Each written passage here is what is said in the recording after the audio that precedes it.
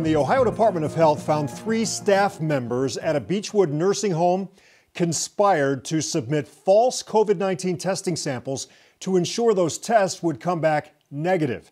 An ODH report says they did this even though residents were showing symptoms of the virus. The investigation into Menorah Park's Montefiore nursing home was originally brought to light by Cleveland Jewish News. And our Jessie Schultz, she's been sorting through the state's findings and she joins us live now. Hey, Jessie.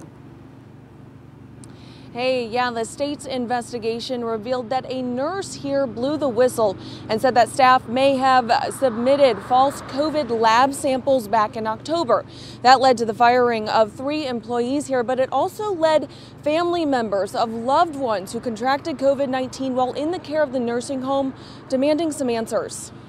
Kayla Lubitz's mom, Rana, had been a resident of Montefiore for 10 years. She was a really good person. She had a big heart. Her mom had MS and other health issues. So when the pandemic hit, they were both concerned, but not panicked. I never had any other reason to doubt what they were doing and taking care of them. A state health department report says residents of Montefiore's Mandel Unit 3 began to show COVID symptoms around mid-October.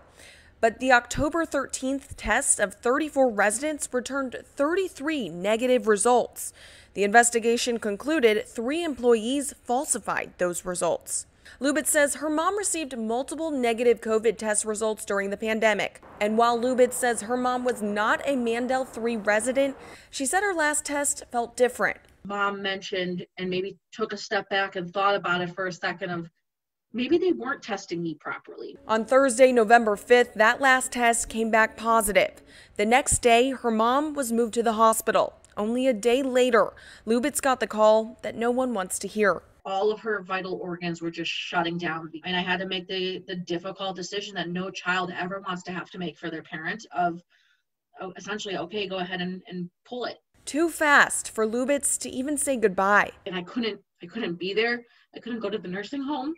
I couldn't go to the hospital to be with her, and she was all by herself.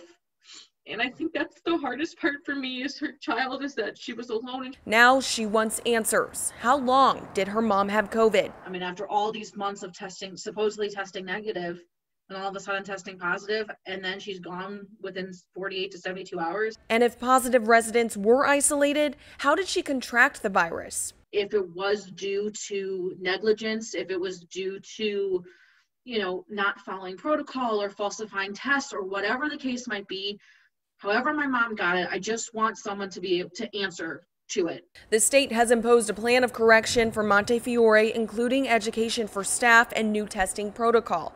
But for Lubitz, it's not enough. She didn't deserve this, and this wasn't supposed to happen this way. I miss her, and I'm going to always miss her. Now, we reached out to Montefiore for comment on Friday. A spokesperson said that they are cooperating with investigations that have arisen from their own self-reporting and cannot comment at this time, but we'll follow up. Reporting live in Beachwood tonight, Jessie Schultz, News 5.